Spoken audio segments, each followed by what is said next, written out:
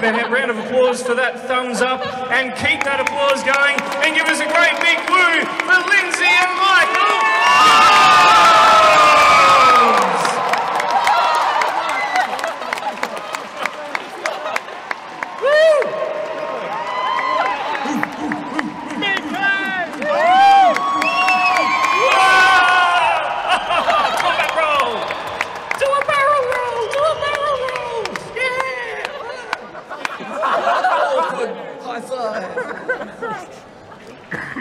Hi guys. Oh no, all that we didn't even turn your mics on. How do you do it? What a great question that is. Yeah, there you go. Oh, thank you so much. You're welcome. And you're on. Thank you. It was on the bottom. Guys, it was on the bottom. It's alright. We're smart. We got this, right?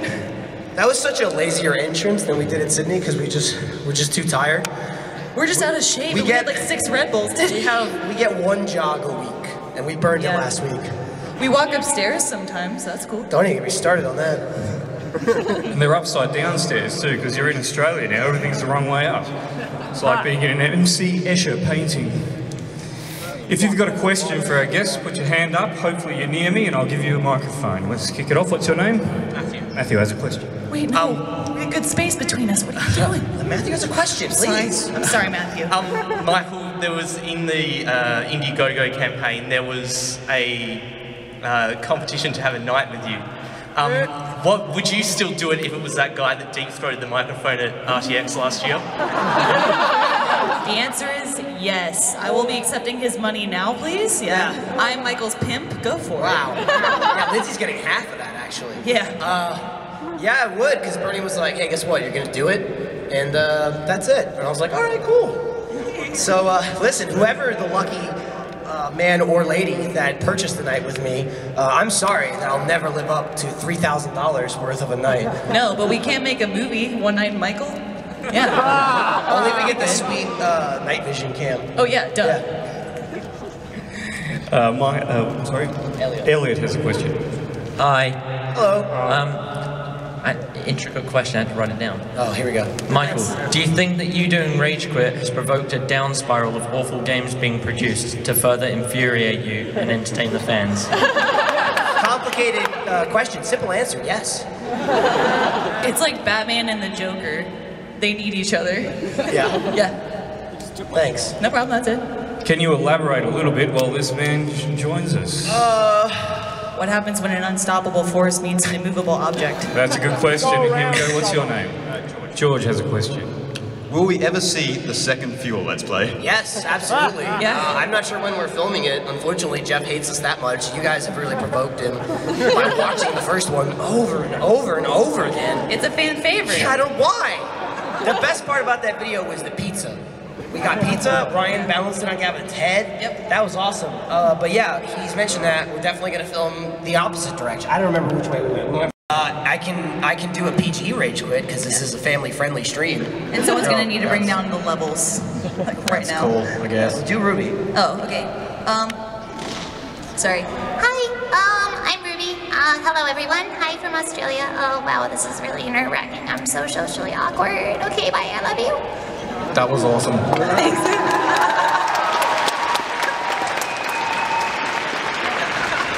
And then I guess if I'm going to do it, sorry for the people in the back, but I should probably put the microphone down.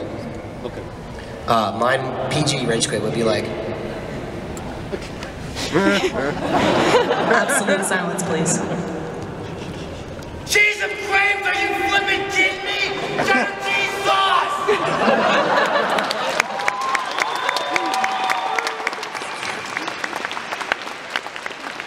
That was beautiful. Joy die in his eyes when he turned a corner and it said, that's it, you're done. And he was like, oh, Yeah. Lindsay, you're a bully. That's right, I am. This is Beth. Hi, I just wanted to ask, what was your first impressions of each other? Funny story, our first conversation went exactly like this. We were in the kitchen of Rooster Teeth, and I saw Michael's tattoos. I'm a fan of the Zelda franchise. So I was like, hey, I like your tattoos. And he goes, cool. And then he walked away. Yeah. True story. I don't know. Michael's, the first time we hung out too, and after that actually, when I took him home because Kara was going to give him a ride home from work, and she could not, so I did. I've never laughed more in that short of a time frame, I guess. I was like, this guy's really funny, and I understand his humor, and you know, he's kind of cute, I guess. You know, we'll work on that. Here's Jack. Look at that. How can you say no? Oh. Here's Jack. Hey. Oh goodness, that's so exciting. There's mostly two kinds of Gavin. There's happy, jovial, stupid Gavin, which is like, Michael, what are you on about? My boy. You're my boy, Michael, you're my boy. And then there's pissy Gavin, like when he's in a mood, especially if he gets hungover or something. You're such a jerk, Michael. Michael, oh, you're such an annoying bastard, Michael. Oh, wait, oh my God, shut up, shut your mouth, you midget little piss pot. There's also the voice he does, which has come out occasionally in Let's Plays. I can't describe it. It's almost like half sexy and half creepy. Michael does it best. That's the voice you're referring to, where he goes, oh, I'm just gonna tease this in a bit. Oh, that's nice. That's nice. That's real nice. AJ! This is Rain. Pull your pants down. Just a question. My real name's Josh. I was just wondering, what is the worst job you've ever had? You know, the job that makes you go and you just want to shoot yourself there. It's harsh. I know. I interned at a lot of places before working at Rooster Teeth, but I can't talk ill of them because people will probably find them and send them mean messages.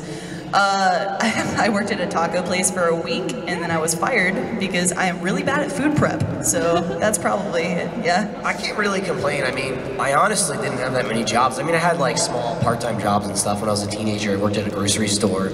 I know Gavin worked at a grocery store for a few years. I worked just like weekend jobs and stuff and construction and this and that. And then that's how I got into, I worked for an electrician out of high school. But really that's, I mean, as far as full-time jobs, I had one job for 5 years and then I quit that to work here. So I mean, it wasn't really bad. It was a lot of work. Yeah. A lot of manual labor. That sucked. You know, crawling in attics at 105 degrees, you know, at 2 o'clock in the afternoon, or going through a crawl space with a bunch of dead skeletons, squirrels and whatnot, and dealing with, you know, sewage and poo-poo and digging holes. I mean, that sucked, but it wasn't really that bad of a job. But definitely Rooster Teeth has been an upgrade. Yeah, way better. You described his job perfectly. Except it's got koalas, not squirrels. Oh, Michael, are you kidding me? Yeah, that's not even a question. That's not an opinion, that is a fact. Yeah, absolutely. They know. I'll stand up. Silas, this is actually not my question. It's a beautiful costume. Thank you, you're beautiful. Thank you. My question is, does doing a rage quit mean you guys fight less because all your anger's out in all the games? At all? I don't know, I guess. Yeah. No, you tell me. Yeah, I would say so. It's good frustration vent. But then the second we start playing Mario Party or Mario Kart, it's back on. Absolutely. We yell at each other. I would say the biggest in loving manners. Biggest arguments Lindsay and I have is when we play cooperative games where she's slowing me down. True. You know, there's like, perfect example is the Lego games. I'm a huge fan of the Lego games. I've played them since the Xbox 360. And there's so many collectibles. You have to replay the level so many times, and you usually play them, you know, 3-4 times. So I know exactly what I'm doing when I get in the levels. And if Lindsay wants to jump in there, because it's like drop in, drop out co-op, she'll just hop in like, yeah, let's play. Yeah, and I'm like, don't ruin this for me. So I'm playing the level for the 5th time, and I'm like trying to walk to the right, and she's on the left, and I'm like, let's go, let's go, I'm like, let's go. Wait, no, there's. And she just, I feel bad. Same with the Super Mario 3D World. We started playing that too. Same thing. Dude, yeah. Super Mario 3D World, you share lives. It's like, all right, sweet. I've been playing by myself for a week. And then when it yells too much, I just kill myself intentionally. Yeah. I'm like, just keep yelling at me. I have 35 lives, and in 17 seconds, I have 6 lives left, and I'm just like, Jesus, oh my God, stop taking all the power-ups. Just, oh my God, you're just jumping off the cliff. What are you doing? We share everything now. This isn't a hard platformer. You're embarrassing me. This is Madison. She has the final question. No pressure. When you were playing the Impossible game, are you ready to play Phased yet or not? I've heard it. I haven't checked it out yet. I mean, why the hell not, right? I hate myself enough, so I guess I'll do that. That is all. Ladies and gentlemen, please thank Lindsay and Michael Jones for their tall tables, Rooster Teeth, Ruby, Let's Play. Keep applauding until they leave the stage. Oh, yeah. Yeah, we should leave now. Wait, they got a thing. We got to do the. Yeah, you nailed it. Thank you. Pleasure, sir. Thank you. Thanks, Lenny. Thanks, Lindsay. Thanks, Michael. Thank you, Keep thank that you. applause going. Oh, God, no. Keep it going until they leave the stage. It energizes the stage. There you go. Thanks, guys.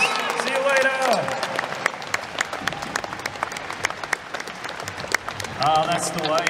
Thanks, ladies and gentlemen. That was Lindsay and